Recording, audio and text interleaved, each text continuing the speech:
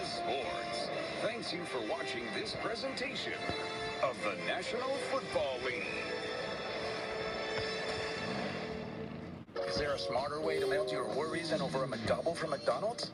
Yeah, buying one and getting a McChicken, 4-piece chicken McNuggets, or small fries for just $1 more. Ordering ahead from the McD app is pretty smart too.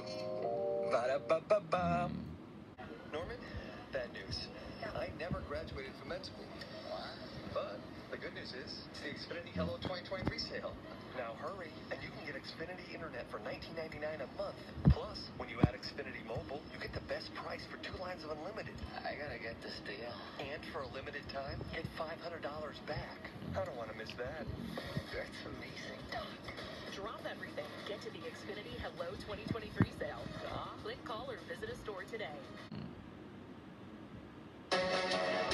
This is the 5th quarter on KPIX and CBS News Bay Area.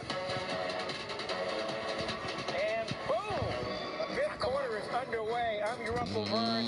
Happy holidays, everybody, on a Christmas Eve. I've got my blocking back, Lorenzo O'Neal, NFL fullback of not 15, 16 seasons. And we are here to bring you highlights, analysis, chat, and lo, we get to go till 5:30 today. Oh, boy, Uncle Vern, I'm ready to rock and roll with you. That's right, on the heels of a 49ers 37-20 victory over the Washington Commanders. And at first it was like, whoa, but we knew that. Yes. We knew that this was the game that was going to be kind of tight. Almost mirror image defenses going up against each other.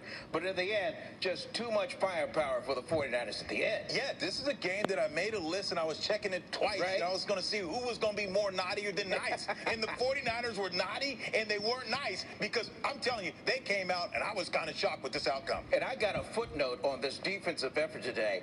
That goal line stand by the 49ers earlier in the game. I mean, when the Commanders, they were just running the football. That's what they